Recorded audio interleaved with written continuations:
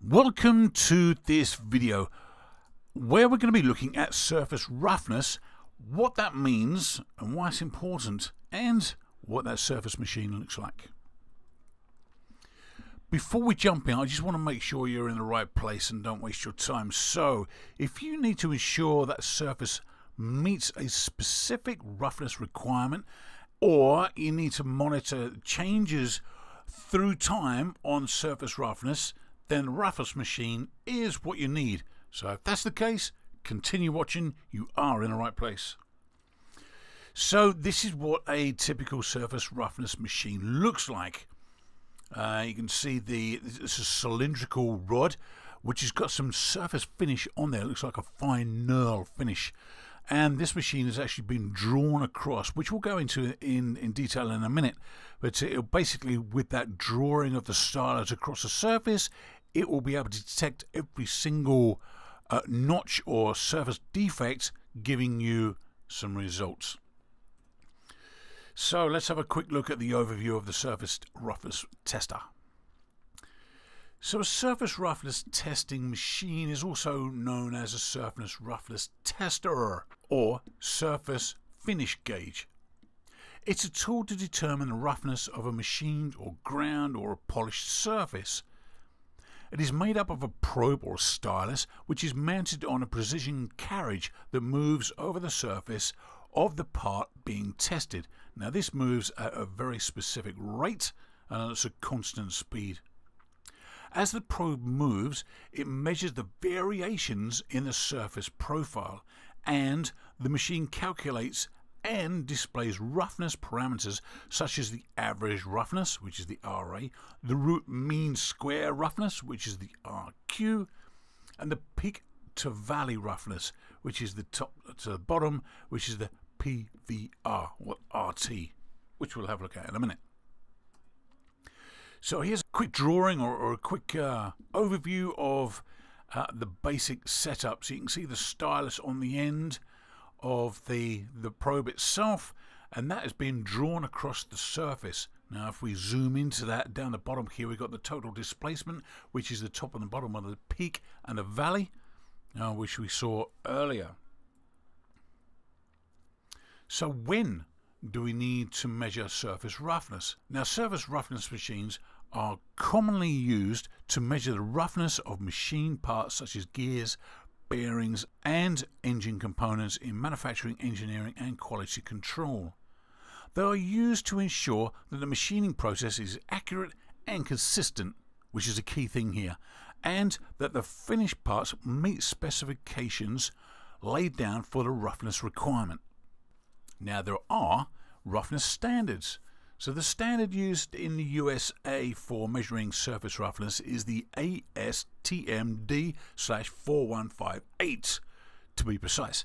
This sets out the guidelines for testing and evaluating the surface roughness of machine parts, particularly for the aerospace and automotive industries, where surface roughness or finish is critical.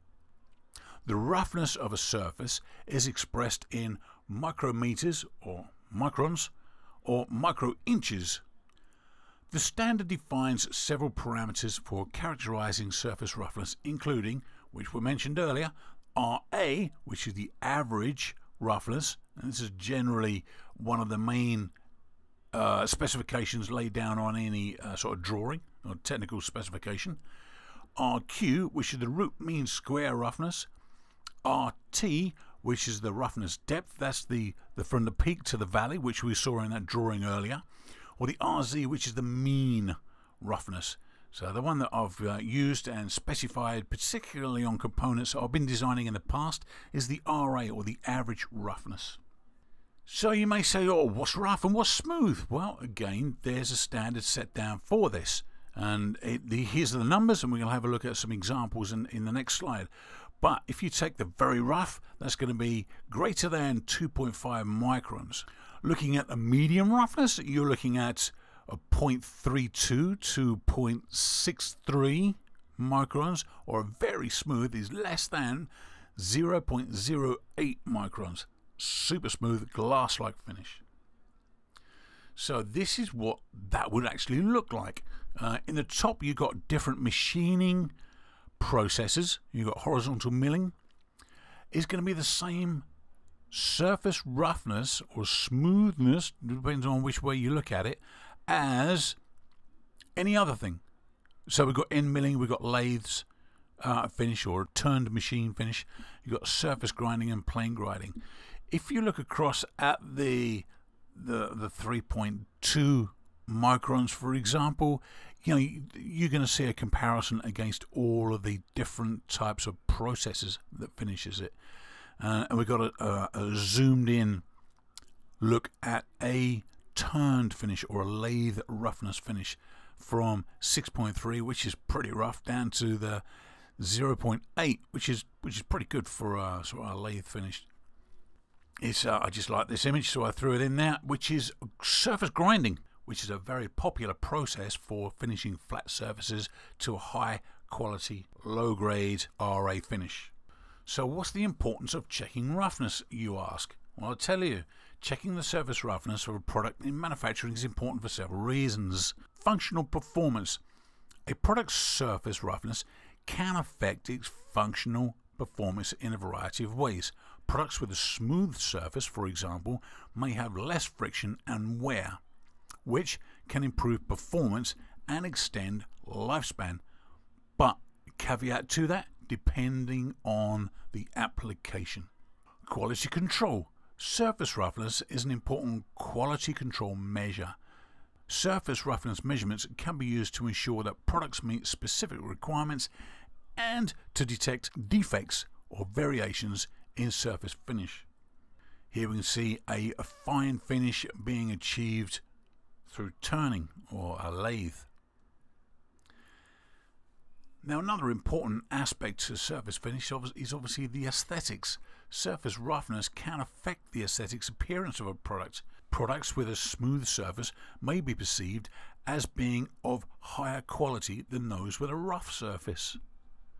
Safety is another aspect. Surface roughness of a product can affect the safety of the products. In the case of products such as hand tools, machinery parts, etc. Corrosion resistance is another important aspect. So we're looking at the surface roughness can also affect the product's corrosion resistance. A smooth surface corrodes less easily than a rough surface. Adhesion. Surface roughness can affect the adhesion of a product. A smooth surface is less likely to be damaged than a rough surface. However, sometimes a rough surface is required to ensure a high adhesion property, again depending on the application. And you can see here a smooth surface, but it's got a lot of scratches and dents and defects in that surface itself. Now again, if we run that probe across this, it would actually be able to pick up all of this defective scratches and dents on the surface. Now let's have a quick look at the summary. A surface roughness tester is a device used to measure the roughness of a surface. It typically uses a small probe that is moved across the surface to be measured, and it can provide a quantitative measure of the roughness in terms of parameters such as the average roughness or the RA or the mean roughness, the RZ.